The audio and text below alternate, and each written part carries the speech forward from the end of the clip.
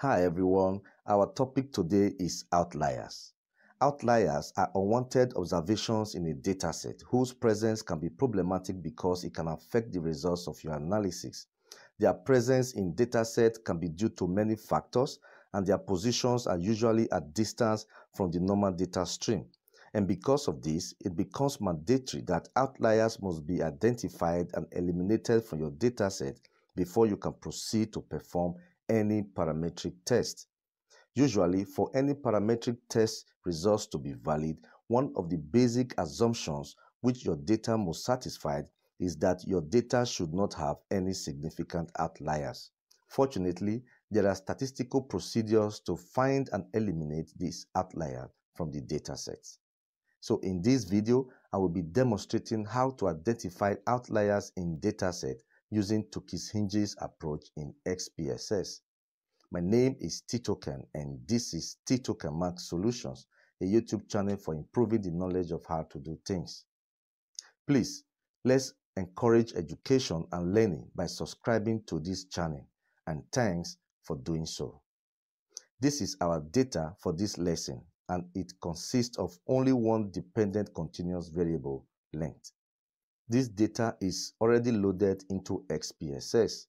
If you don't know how to load data into SPSS, please use the link I gave in the description section below to see my videos on Introduction to SPSS for beginners to see and learn how to load data into SPSS.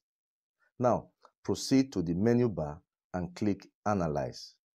From the drop-down sub-menu, put your cursor on Descriptive Statistics, and from the drop-down options, click Explore to open the Explore dialog box. Here, our variables are in the box on the left. So click on the dependent variable, length, and then click on the transfer arrow key to move it to the dependent list box on the right. Then click on the Statistics button, and from the Statistics dialog box that opens, uncheck the box for descriptives because you don't need the results of the descriptive statistics for now. Then check the box for percentiles. This selection will produce the table of percentiles ranging from the 5th to the 95th percentiles. Then click Continue to close the dialog box.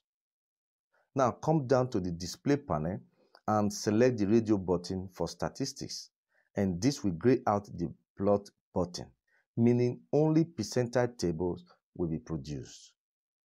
Finally, click OK, and the requested table of percentile results are produced in the output window, as you can see. Here in the output window, two tables are produced: the case processing summary table and the percentile table. From the case processing summary table, you can see that the size of our data is 23 and there is no missing data. But before I proceed to the percentile table, let me quickly introduce you to the following Tukey's Hinges equations, which he defined as fences for outliers. F1 equals Q75 plus 1.5 multiplied by open bracket Q75 minus Q25 close bracket, and F2 equals Q25 minus 1.5 multiplied by open bracket Q75 minus Q25 close bracket. In these equations, F1 is fence for upper limit of outliers, F2 is fence for lower limit of outliers, Q75 is the 75th percentile or the 3rd quartile, Q25 is the 25th percentile or the 1st quartile, and the bracket of Q75 minus Q25 is the interquartile range. Now, using these equations, SPSS considers any data value to be an outlier if it is greater than or equal to the upper limit F1, or if it is equal to or less than the lower limit F2. Please, you should take note of these descriptions because they are very important. Now, let's proceed to the percentile table. In the percentile table, you are to concentrate on the Tukey's Hinges percentile row and consider only the 25th and the 75th percentile values.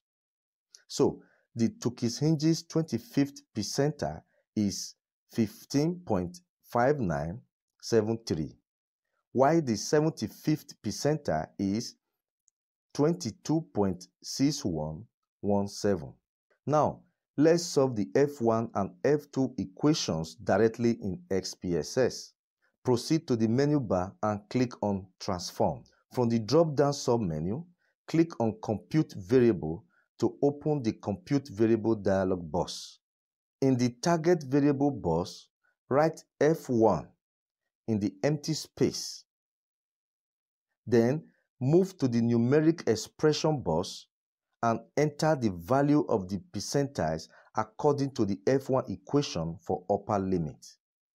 That is 22.6117 plus 1.5 multiplied by open bracket 22.6117 minus 15.5973 close bracket. Please be sure the digits you entered here are correct for the 75th percentile and the 25th percentile as appropriate for the F1 equation. Then click OK and the result is produced as a new variable F1 repeated 23 times as a column vector in the data view window. Now let's repeat this calculation process for the F2 equation. Again, proceed to the menu bar and click on Transform, and then click on Compute Variable to open the Compute Variable dialog box. As you can see, the previous calculation is still here. For simplicity, just edit it as appropriate for the lower limit F2 equation. So, in the Target Variable box, I will change the F1 to F2 for lower limit. Then move to the Numeric Expression box and just highlight and copy the 25th percentile, which is 15.5973, and paste it here to replace the 75th percentile. Then change the plus to minus like this to make the equation as appropriate for F2 equation, so that the equation now becomes 15.5973 minus 1.5 multiplied by open bracket 22.6117 minus 15.5973 close bracket.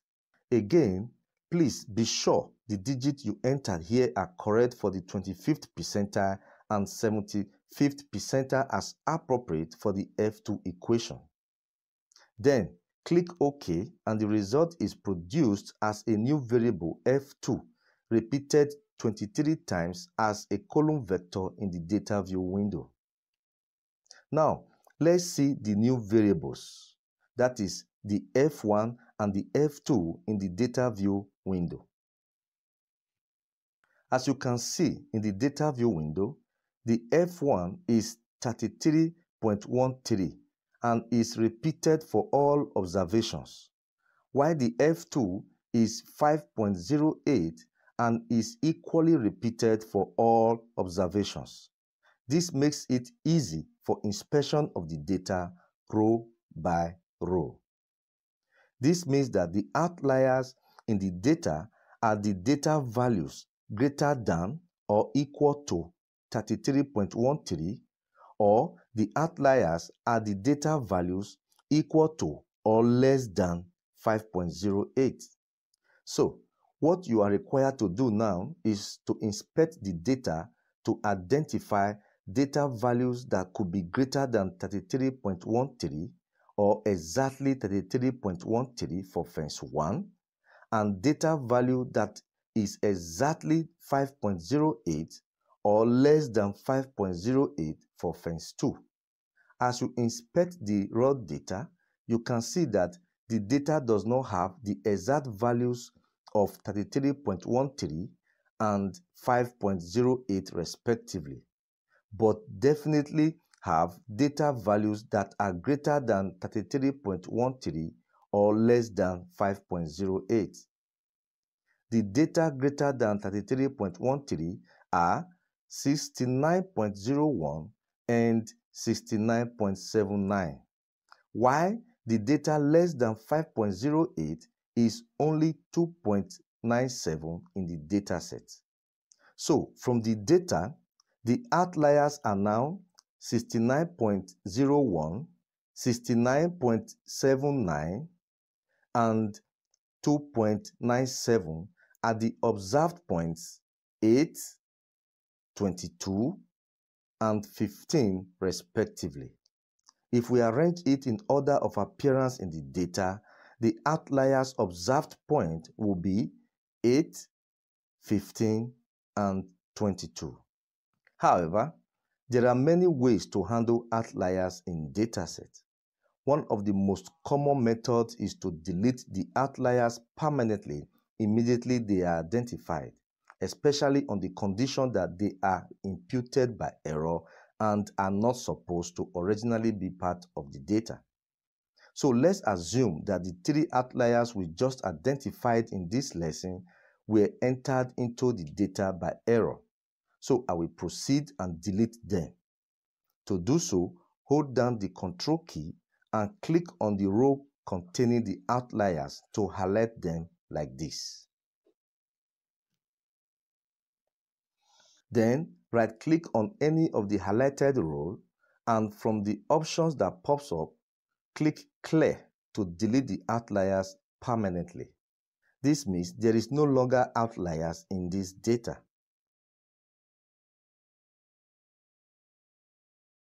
So this data is now clean and free of outliers. You can now receive this data as new dataset.